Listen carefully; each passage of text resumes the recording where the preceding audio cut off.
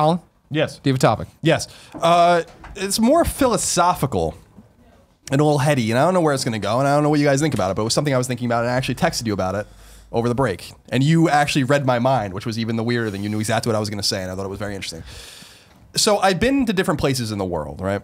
And for the first time in my life, I went to a place that was, let's say, generally below the living standard of the United States, and that was Mexico, right? And I don't mean that in a pejorative way at all. I mean that in, like, that's just reality. Yeah, their median household income is 57th in the world. It's about 1/4 or 1/5 of what the median household income is in the United States, and all those kinds of places. So I've been to Japan a couple times, and I've been to Western Europe, and to Iceland and England, Germany, and all these. This was the first time I went to a place that was just a little bit different. And Aaron and I had a fantastic vacation down there. Mexican people are fantastic, beautiful weather, beautiful beaches, beautiful scenery. You were eating them quesadillas, great I saw. food. Yeah. Did you have a burrito down there? No, I had tacos. I went to a taco shop, off the beaten path taco shop, which was like fucking insane. It really was insane. We'll talk about that in a minute. So the one thing though that I couldn't escape when I was down there was I was like, and it didn't ruin our time, and it didn't really occupy our space at all, and I kind of kept it to myself, except for text to Greg, was like, this is a beautiful place, and this is a cheap place to be, and we flew down here cheap, and we're staying cheap, and with all inclusive 5-star resort and all that. Yeah, you were at a stuff. super nice resort. Yeah, you've stayed I there. stayed there. Yeah. And it was beautiful, but I was like, is there something immoral about doing this here? And the reason I say that is because we were driving from I was in Baja California. I was driving from Cabo's airport to our resort, and there's complete destitution in that place, the likes of which is unfounded in the United States. Yeah. And I'm not saying it's all like that. There are middle class people there. There are rich people there. There are people driving beautiful cars and all that kind of stuff. But literally on the way to the airport, we drive by a complete fucking shanty town that looks like it's out of the Depression era, right? People literally with walls of plywood with sometimes like what seemed like straw and all these things on their roofs. When I drove through, it reminded me of District 9. You know how they had, when they put all the bugs and they all had like the metal, like they put together their town. I was like, what the fuck's going on? And I was like, it seems wrong in my heart for me to drive through this, go to a walled off palace, basically, where maybe some of these people work, and just pretend that none of this is happening here. And then I spend my US dollars, my pesos. We're getting a great deal on everything. And mile away, as the crow flies, a person is barely able to make ends meet and is living in just complete squalor. And it brought up this feeling in me, and Aaron and I talked a little bit about it, and then I kind of just have mulled over and I talked about it with Greg, because I brought it up to Greg, and Greg finished my sentence where I'm like, there's something wrong about this. And he said something. Poverty. Yeah, and he's like, why? That you're living that you're in a 5-star resort right next to complete impoverishment? And I'm like, yes, because we don't have anything like that in the United States. Now it's funny you say that, because you and I had this conversation, because you went right when I went to Montreal, you went to Mexico, and then I went from Montreal to New Orleans. And New Orleans was actually really similar to me, because I'm downtown, I'm in the French Quarter, I'm drinking, I'm going to fucking amazing cocktail bars with Eric Castro, having amazing fucking seafood, this great goddamn time. And then Jen wanted to go see the alligators and go like out into the bayou and swamp. I'm like, oh, that sounds really cool. Yeah, we'll do Cajun encounters or whatever. And so we got into a bus and they took us there, and it was they drove us out of downtown. And that's when you're driving and the guy's got the headset mic on. And let me tell you, Alligator Mike, our tour guide, I got hundreds. Alligator Mike is a topic to himself. But of course, Greg, of course you're in a situation where there's a fucking alligator Mike. As we're going though, Alligator Mike's telling us, like, as soon as you get out of the city, he's like, all right, cool. You look over here now, and this is this part of the city. When Katrina came, the water was up to and you're looking, and these are fucking, it looks like a war zone. New Orleans is not fixed in that, you know what I mean? If you just go from the airport and you go and you party downtown, it's like, oh man, this place bounced back really nicely. And then you get out and it's like, oh fuck, it is awful. And you're driving and it wasn't even, first off, it's the fact that it just sprawled all the way. It's fucked all the way out to the swamp that we went through, the bayou. But it's destroyed buildings, it's abandoned buildings, people living in shitty fucking buildings. But it's like that in terms of the housing, they're all shoved together and collapsing. But then you were getting out, and it was, here's an abandoned Toys R Us, and here, and then he's like, and over there's the abandoned Six Flags, and there's just this like ghost fucking playground over there. And you keep going, and there's like, there was an emergency medical place that, yeah, completely destroyed, windows all smashed. I mean, it was just like, holy shit, like everything's fucked going out still. And it's just like, whoa. Yeah, I you know, it's all, you know, again, we talk a lot about context, where I was like, the context is important. There are very affluent parts of Mexico, so I'm not saying that it was all of Mexico. It's just that this is my experience in this country, right? And if you were to fly only to New Orleans, this might be what you experience there. Katrina is a special kind of thing. Like, I think we can all agree. I've been to most of the states in the United States. There's nothing like I've ever seen like going on at parts of Cabo where I was driving through. You know, like 100%. I'm not saying it was nearly as bad. And like, I'm not saying that there aren't poor people in the United States. There are a lot of poor people in the United States. But remember that the poverty line in the United States, is, as dictated by the government, is twice as high as the median household income in Mexico. So there's different expectations of living standards. And we talked about like Pew Research's like report that like half of impoverished households in the United States have more than one television and stuff like that. Like, it's all like a person would fucking kill in Bangladesh for a television. So it just brought into my mind where I'm like, is it wrong? And I'm not saying like, and it's a catch-22, because this is what Aaron and I were talking about. I'm like, we don't come here and spend the money, then this place is even worse. Yeah. But isn't it fucked up that we just stay in this place? And we went to the beach and left the resort, but you could just stay in this all-inclusive resort and pretend that beautiful beaches, beautiful, you know, scenery, and then, but it just seemed like off to me, and I couldn't shake that feeling, like that you know. And something that someone said to me rubbed me really the wrong way on, you know how you get around this thing on golf carts, you know, as you remember, because you were there. It's like built into a mountain, so you're like on golf carts, and they're bringing you around all the different buildings and stuff. And I remember these people were bragging about how they were leaving like $5 and $10 tips, and how that's like so much money to them. And I'm like, you guys sound like fucking assholes. Yeah, that is a lot of money. The peso's in the fucking gutter, and $10 is a lot of money to someone here working at one of these places where their income might be $10,000 or $15,000 a year. But why are you proud of that? Like you should be proud to spend your money, but at the same time, it's like, what you just sound like callous, you know? And so I'm like, but it's hard to fix, because it's like, should we go to these places and infuse capital there, but does it make the situation better? But then if we didn't and pretended that these things didn't exist, then the situation would be worse. But I still couldn't feel bad that like, I couldn't shake this feeling that like, there's a guy working at the towel booth at the pool. Maybe he gets to see all this shit all day, and then he gets into a fucking bus or his car, and then goes and lives in one of these places. And to me, I'm just like, I don't know. Like, it didn't ruin the vacation. The vacation was beautiful. We had great encounters everywhere. We had not one bad experience there. Everyone was super friendly and kind, including people outside of the resort, the airport, in the towns, and all that kind of stuff. But it was just this philosophical thing in me that I wanted to bring up to you guys. It's jarring. No, because it was jarring, and maybe it was just a naive thing in me. Having only been to other affluent, in quotes, countries, where I'm like, this is my first time going to a place that's not. Yeah. And it just felt wrong. So I just wanted to bring that up and see what you guys thought about it.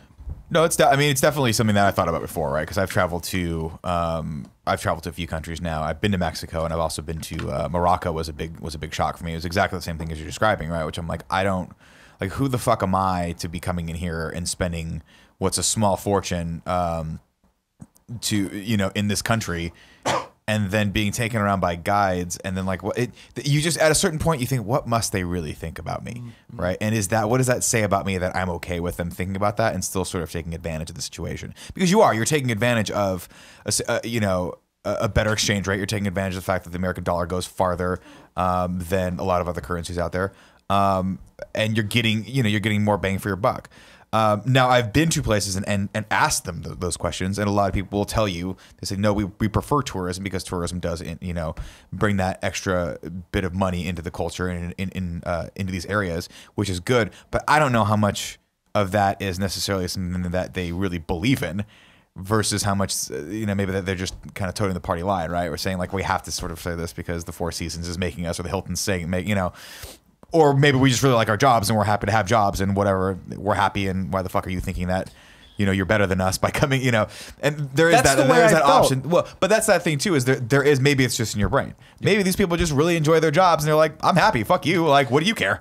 And that's part of it. Like, I think that you're bringing up is the fact of going in there and the guilt you feel, or the argument you have, right? I think what it comes down to, for me at least, is that it's just a blessed thing. And I don't mean blessed by God. I just mean I could have been born to that family and lived in that poverty and gone up then and become the towel boy, but instead I'm the guy there. And I don't know if it is the fact of when you're raised in that, and that is life, and that's what you're used to, and you get to that point. I mean, it's like, I don't look at like when I watch Wolf of Wall Street or whatever stuff, and then the best example, when I see a super successful Wall Street person or banker or politician or whatever, I'm not like, oh, you know what I mean? Like, why do I got to make fucking YouTube videos and you're over there? You know what I mean? Like, that's how it went, and that's the opportunity you had and the passion you had that got you to there and do all these different things. And then it reflects back to the thing that is like, man, by me feeling sympathy for this situation, am I really even a bigger asshole to look at their life and say, man, your life fucking sucks? And the dude's like, I'm married and have children. I'm happy. Fuck you. And I'm like, fuck. Living a life. I got a house. Like, and that really does, like, it's hard. But there are certain situations where you look at them and you're like, no, that's not the case, right? Like, I've been to Thailand, and like going to like Koh Samui, and you fly into this amazingly cool little quaint airport, and then you drive through fucking like hell, or like really, really, really depressed shanty towns to get to a beautiful villa built on the hillside. You can't help but feel like you're taking advantage of something. Sure. Right? You just are. Straight up, and that's fuck, like this is like But that's the cards that were dealt, right? I just feel like what gets very complicated about it is just like, I feel like this is a very extreme version of it. But I mean, even within San Francisco, you walk down the street and the entire world can change between super gentrified, super like up and coming and like privileged, and you go one block and it's like so many drug addicts. God. Oh, you went west from the mall. Okay. It's crazy that you mentioned that, because, and this is an interesting thing that I only noticed this year, because this is the first time I've actually stayed in town a lot for the break. When everyone leaves the city, it's a different place, because the only people that are left are either the people that can't afford it or the homeless population. It's fucking crazy. I mean, obviously that's hyperbole, but when you drive down the streets and you don't see the normal people that are normally out, you get a real sense for how many people are actually homeless in this city, and it's fucking staggering. It's crazy. And so I think that to answer your original question is just like, is it wrong to go to the resorts and stuff? I don't think so, just because I think, like, is it wrong to buy a big TV? Is it wrong to, buy like appetizers at a restaurant? Like, I feel like there's just like, the answer is those things aren't bad, but I think the other side of it doesn't make it wrong to, or it's the right thing to do is to help people, right? But that doesn't mean that this is the opposite of that. Like, I think that this is a totally separate thing, and it like, it does suck, and like, I'm right there with you, where it's like, it kind of makes you the asshole that you're even thinking about it. But I mean, it's not like you're like running a sweatshop in fucking China or something like that, right? Yeah. So you're not actually physically taking advantage of another person. So that's what it comes down to. It's like anything. this taking advantage thing. I think the philosophical part of it, it's more about that is a question you need to ask yourself of who are you? What do you think is the right thing to do in any given situation? Just kind of go from there. And it's like, every single homeless person you walk by in San Francisco, you need to like have that question of, do I give them money or not? And when you reach a point where you're desensitized and your answer is just by default, no, fuck this, it's like, that says something about you. What is it that says? I don't know, but that's up to you. Says you're a San Franciscan. but that's up to you to decide of like, what's right and wrong at that point, Like, you're about to go buy chicken wings that you don't need. Well, let's not get ahead of ourselves. I need to eat something. You're already eating a meal, but you're also getting chicken wings. Oh, the appetizer part of it. Yeah, it's like, it's that type of stuff where it's just like, that's on you, and that's the hand you were dealt and what you worked for and all that stuff, but not everyone else gets those opportunities. And it's like, unfortunately, that's life. And there's no solution. If there was a solution, everyone would be the exact same person doing the exact same things. And then we're not humans. We're not people. Yeah, my thing is, I mean, like, I look at people in the service industry, specifically in hotel. I've never worked in the hotel industry, but I did serve food for a very long time throughohout college, and then a little bit after college. Did you ever spit in it? No, I never spit job. in it, but I did. I did everything else to it. I'm just joking. No, I have some ridiculous food stories from when I was a server. But Please save that as a topic. I'm putting that down as a future topic. Oh, sure, go for it. Yeah, we should do that. We should share those stories from those first jobs, because I was a lousy waiter. I just was fucking terrible. I hated it. I hated every second of it. we'll save it for the topic. But my big thing is when I see people that like, and I'm even weird about that at restaurants now, even in the United States, where I'm like, this kind of makes me uncomfortable where I'm at a place that someone's waiting on me hand and feet. Now, at most nice restaurants, people like, you're a server there, you like being a server, that's your job, you make a lot of money probably at it, and your whole point is to do that, provide that service for someone else. Same with the hotel industry. When you stay at a really nice hotel, I honestly believe that people that work for like the Four Seasons as a manager, you get a kick out of providing that amazingly lavish experience for someone, right? 100%.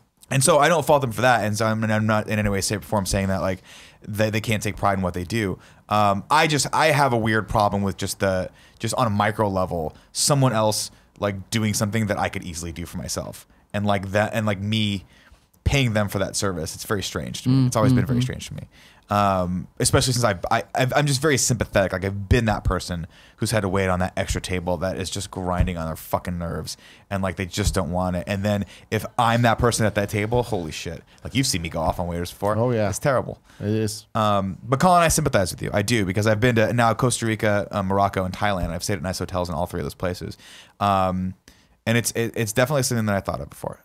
Yeah, I didn't think that there was a right or wrong answer. No, it was just something at 32 years old where I was like, I had never really thought about this because I had been exposed. You've been to like Reykjavik, and yeah, like, and like Europe, Tokyo, and like Tokyo, and where everyone's Berlin or whatever, and like and it's like there are homelessness and destitution everywhere you look, but it is by degrees. You know what I mean? No one in the United States, I'm not saying it's happening in Mexico either, but no one in the United States is starving to death, for instance. That's not happening here, right? Like because there's a certain level of like a certain social safety net, a certain income level, a certain way that people aren't going to let you fall. When after all this, I was reading, I'm like, what is like? I was like, Mexico's 57th. How bad does it get? And I went to the bottom of the list, and it's like Bangladesh, Afghanistan, $600 a year median household income, $600 a year. No, they're making there. Family of four, right? Like family of four in San Francisco. You better be making $150,000 a year at the very minimum if you have any chance of surviving. Family of four? Yeah. You're not living in San Francisco. You know, like, but you understand what I'm saying? Millionaire. So it's a situation of degrees, and it was just one of those things where I was like, I don't know if this is right or wrong. I don't think that there's a right or wrong answer even. It's just something that I found very thought-provoking. Yeah. And something that as I was staying in this very palatial kind of situation, having a great time, meeting great people with my woman at a pool, getting served great food and drinking beer at a poolside bar, and doing all these things, and then you just look around and you would never know. Yeah.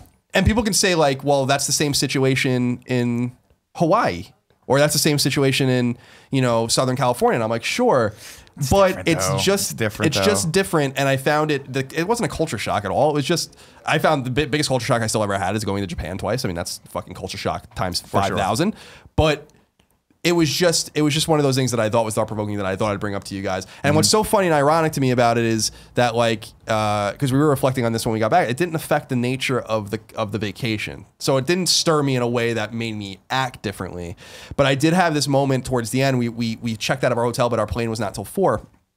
And this guy that had been waiting on us, like just coincidentally a few times that like we had like a kind of friendly rapport with, we just bought a few bars. We were checked out, so we didn't have the all-inclusive thing anymore. But I was drinking. I'm surprised I didn't turn into a fucking can of Pacifico when I was there. But I got like a couple of cans of Pacifico. That's all I was drinking. Nice. And you have to. You're in Mexico.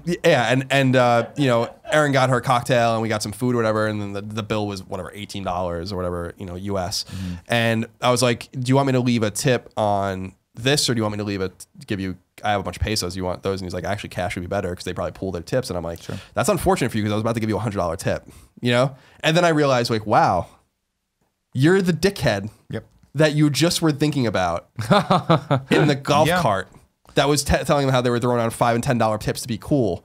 But I just wanted to reward this guy because I had him a few times and he was so friendly to us, and then give him a little Christmas present. But then I'm like, wow, Colin, like you are through the fucking looking glass now, And I gave him 2 pesos again. But I gave him like $25. But that's the thing. I go back and forth with my wife on that. We had that exact same discussion when I was in Costa Rica because we had this amazing guy that was just super taking care of us, and I'm like, I want to hook this guy up. What does that mean? Because I don't want to be that guy who's like, here's $50. Is that really insulting to you, low or high? I don't know. Like I just don't know. Like when you go to some cultures that don't tip at all, like in Japan, it's insulting if you tip.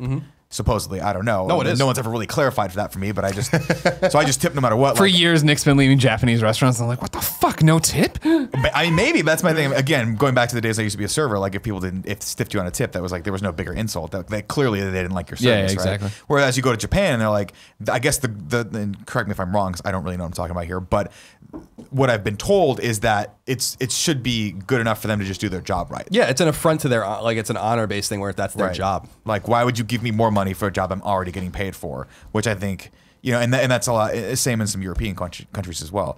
It's just all very confusing. But yeah, you don't want to, you don't want to be that asshole that's on the golf course, like, really just kind of telling everyone that he's rich, because that's not a good look for anyone. Thank God Colin can't golf. I mean, I try. Yet. I love to golf, but I'm very bad. So I just wanted to bring that up. I don't know if it's right or wrong, but I thought it was a thought-provoking kind of thing that I was going through kind of independently over the break, and I wanted to share it with you guys and the listeners and see what they thought about it as well, because it's not going to stop me from going to these places. It's just like I said, it's just a heady kind of thing. Like I never thought about it before. Your lack of desire is going to stop you from going to these places. Well, like I've said many times before, because I've left. I've been. You look like you had fun. You look like you had fun in Mexico. That's what I'm saying. It's Instagrams. a total dichotomy of this philosophical, mind-driven situation to the reality on the ground, which was very different, because we had a great time. We were in the ocean and fucking doing all these great. It was an awesome time. Fucking. But I have been to. driving I've said before, and I do mean it, and it's a sad kind of thing, but it's true. Like I've been to Europe, 3 times. I've been to Japan twice. I've been to Canada a shit ton of times. Like, if someone was like, you just can't leave the United States again, I'd be like, all right, Fine, good enough. like, Yeah, no, I would too. I'm like, that's fine. That's never going to be in the cards for me.